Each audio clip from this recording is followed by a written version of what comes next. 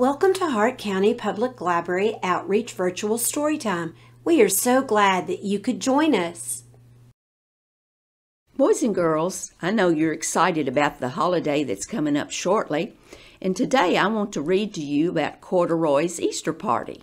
And this book is based on the character created by Don Freeman, and the illustrator is Lisa McCue. It was the day before Easter, and Corduroy and his friends were on the playground. Puppy was having no luck getting his kite up in the air, but he didn't mind. Everyone was happy because tomorrow they were having an Easter party. Dolly said, "I can't wait to see what the Easter Bunny brings us." The party was going to be at Corduroy's house. Mouse made a list of all the things they would need.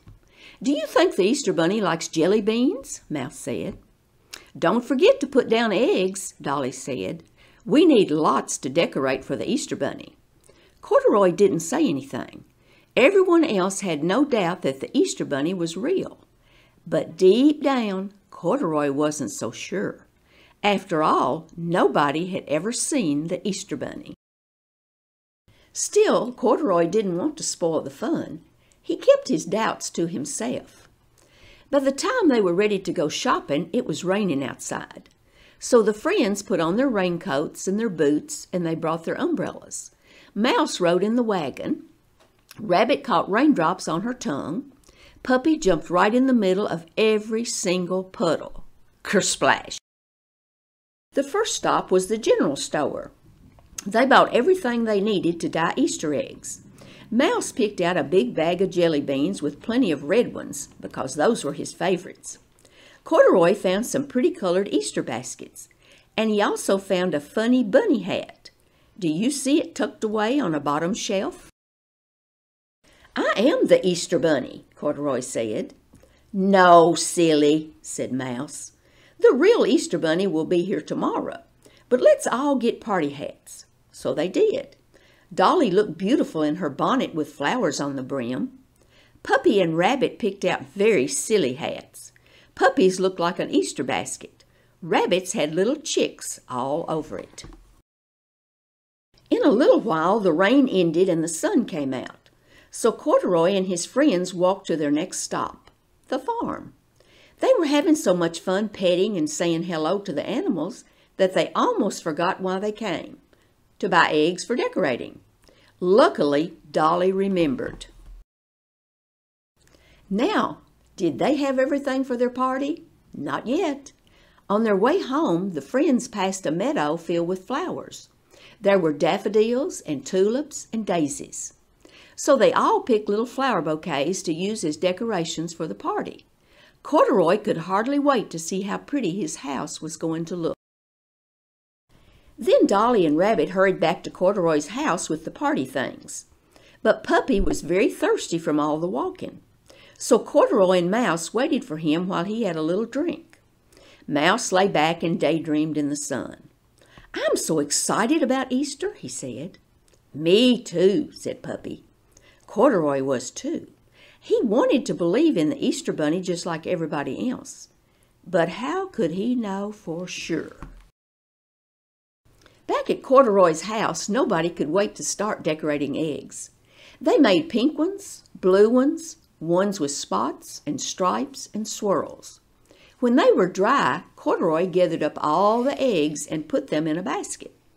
It had been a very busy day, but now, finally, everything was ready for their Easter party the next day. It was the best party ever. They had cookies and finger sandwiches cut into tiny triangles, and the most delicious fruit punch. Mouse ate so many red jelly beans, he almost got a tummy ache.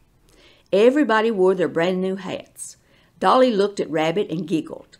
"The chicks on your hat look so real, I wouldn't be surprised if they started peeping," she said.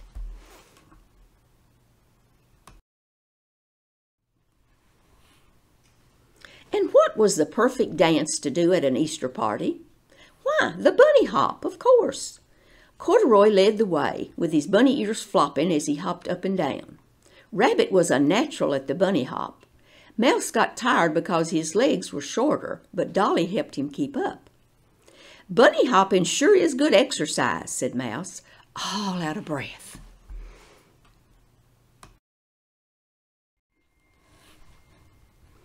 Then it was time to go outside for the Easter egg hunt.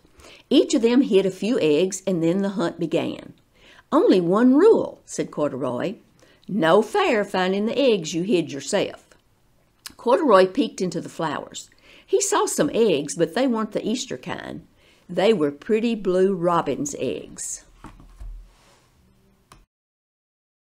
After the hunt, everyone sat down on the grass and counted their eggs. "What a perfect Easter," said Dolly. "There's just one thing left." "A visit from the Easter Bunny," said Rabbit. "When do you think he will come?" asked Mouse.